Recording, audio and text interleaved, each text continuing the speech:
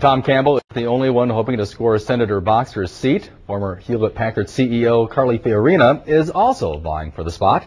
She visited San Luis Obispo tonight, hosting a Q&A session at the Lincoln Club reception at Holland Ranch. She highlighted her vision for building a better future for California, including job creation and economic development, and shared why she's the best person she thinks for the job. I think people are tired of career politicians. I think people are looking for a little more common sense and practical problem solving in Washington.